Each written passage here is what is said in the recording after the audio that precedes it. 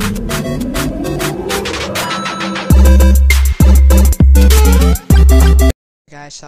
Gaming. Today I'm bringing you guys a new real quick tutorial on how to get Minecraft maps in 1.9, 1.10, pretty much any version of Minecraft.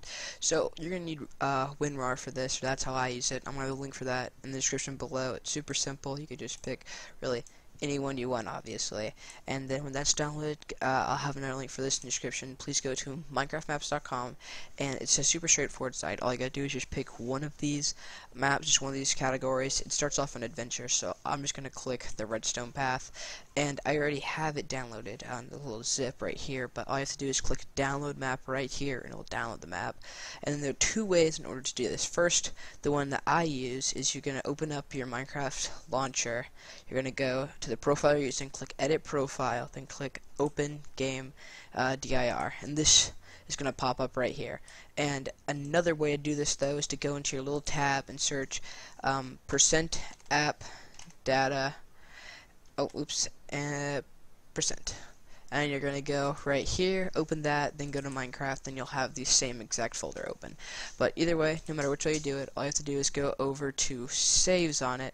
And I already have a couple maps downloaded just for, testing this out. And then you're going to go ahead and open this WinRAR file and exit out, and there should just be a folder right here that has the name of the map on it. Click on it, make sure you see basically anything kind of similar to this that shows that it is indeed the map and everything in it, and all you gotta do is just drag this map over to the file folder that keeps all the maps there. Then you can just close out of absolutely everything. You're gonna need nothing more. Oh my gosh, on your screen you could just keep closing out of everything.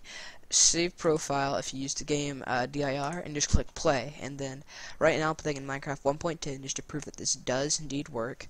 I'm launching it right now, and whenever you open up, it should say single player, and then the map that you just downloaded should be right here. See, here it is, alongside all the rest of the other maps.